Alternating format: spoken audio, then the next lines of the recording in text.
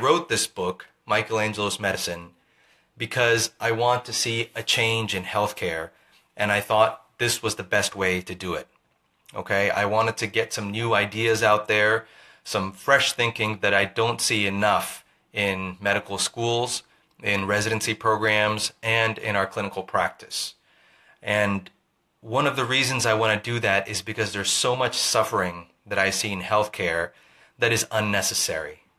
Okay, it's one thing if pain is necessary and suffering is necessary, and sometimes it's inevitable. We all get injured, we all get hurt. To some extent, it's part of life.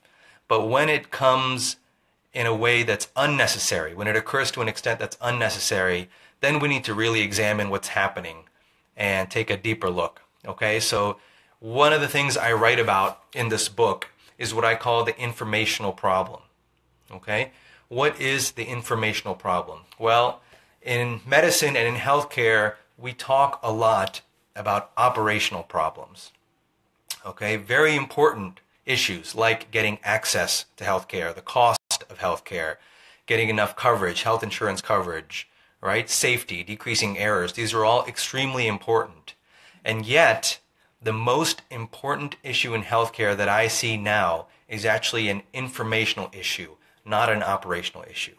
So what is the informational problem? The informational problem says that medical science's understanding of the human being is remarkably incomplete. Okay? Just let that sink in for a second.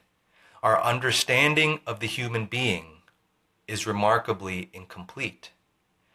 So in other words, we can fix health insurance coverage, we can fix access, we can fix cost, even if we fix all those things, right? Let's say we had the magic wand, we could wave it and fix all those things. Even if we did that, we still would be delivering care that's suboptimal because our understanding of the human body is incomplete. And that is the informational problem, and it shows up in every aspect of healthcare. In fact, I would say that that accounts for more suffering than almost anything else. And that suffering happens not only with patients, but with clinicians too, but with the people who are actually delivering the care. Okay, because what is the essence of this, the essence of the informational problem? Well, here it is. What we have done is define the human being as a physical structure. Okay, we've defined the human being as a physical structure.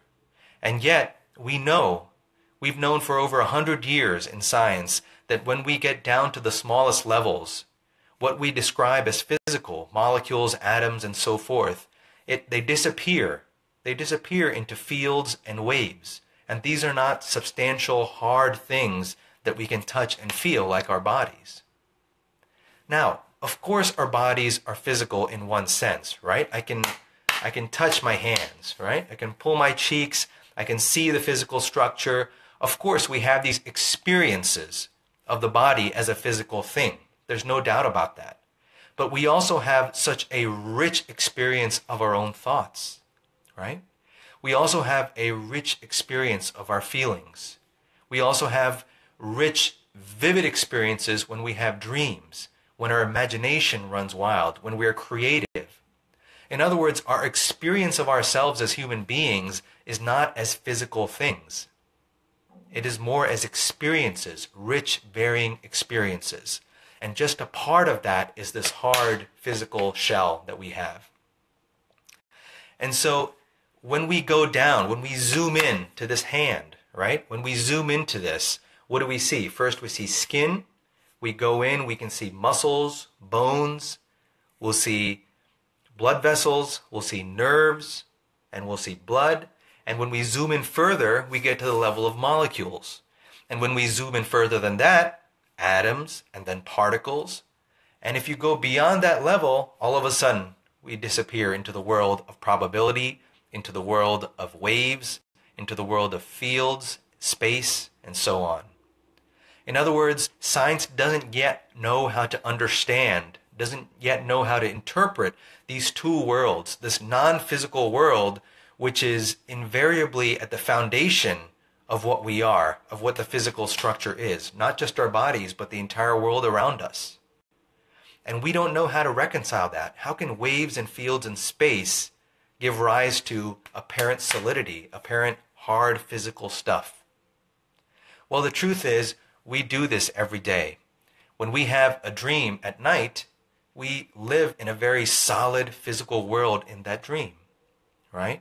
Our bodies are hard. We can touch them. We can feel them. And we're sure that it's very physical and real. And yet when we wake up and we look back, we know for sure, oh, of course it wasn't real. Of course it wasn't solid. It was simply an experience of physicality. It was an experience of solidness, right? And now think back to the dream body that you had last night. Was that body made of atoms?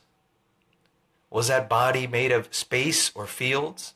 No, right? None of that was actually there. It was an experience. It was a mental experience made of mind stuff, stuff that's thinner than air, right? So that understanding of the human being, that scientific understanding, it doesn't have to be philosophical. It doesn't have to be spiritual. It's a scientific understanding that we already know, but we haven't yet brought that into medical science. So we're still looking at the human being in front of us, and that means both the patient and that means us as clinicians in the mirror. We're still looking at ourselves and our patients and everyone else as physical things, at least from the perspective of our training. Even though we're told to build rapport, even though we're told and we intrinsically, we know within ourselves that these are human beings. Of course we know that, but our training limits us because the science and the training we have does not yet understand the human being as something more than a physical thing that can be reduced to a series of measurements. So how do we go beyond the informational problem? How do we solve the informational problem? The first step is diagnosing it, okay? And that's a big part of this book, is making the diagnosis. We all know that if you don't get the diagnosis right, you're not going to get the treatment right. So the diagnosis is the informational problem. Our understanding of the human being is remarkably incomplete. What is the treatment? What are the steps we have to take to understand ourselves as something more, to actually see that, not only as intuition, but also as a conceptual framework that we can build our training on, that we can build our science on, so we can deliver outstanding care to our patients and ourselves. Because ultimately there's no dichotomy between ourselves and our patients. When one does well, the other does well. It's a cohesive, integrated unit. Okay? So that's one of the things, one of the storylines in this book, Michelangelo's Medicine. Please do check it out. You can get it on Amazon. You can look for my name, Anup Kumar, or Michelangelo's Medicine. If you do type in Michelangelo, the Michael part doesn't have an A, so it's M-I-C-H-E-L, Michelangelo's Medicine, okay? Or you can go to my website, anupkumar.com, and there's a link right there. All right, so please share this video.